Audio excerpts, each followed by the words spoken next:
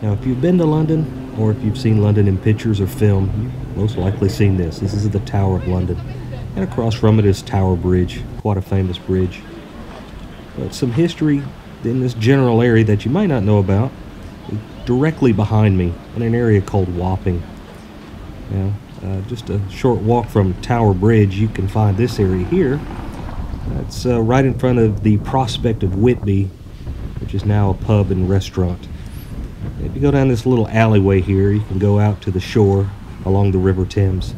So this area is notable as this is the area called Execution Dock, where people that committed crimes that had anything to do with boats or naval activity, such as piracy or mutiny, they would be under the authority of the Royal Navy for punishment. So this area, as you can see, has a hanging gallows here, and what they would do is pretty gruesome.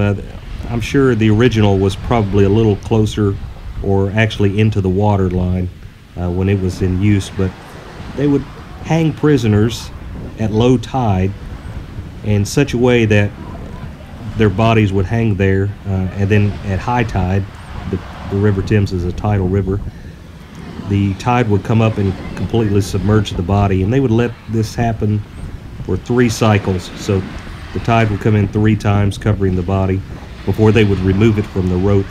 It was quite swelled when it did come out of the water, and these dead bodies became known as whoppers.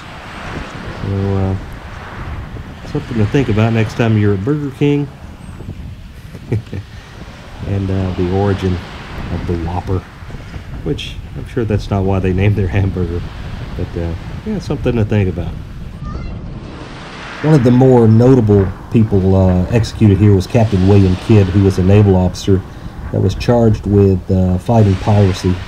He ended up becoming a pirate himself and found himself the target of the Royal Navy. They eventually tracked him down, brought him back here, and executed him.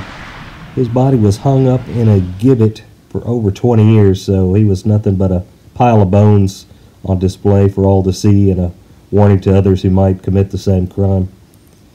Alright, thanks for watching.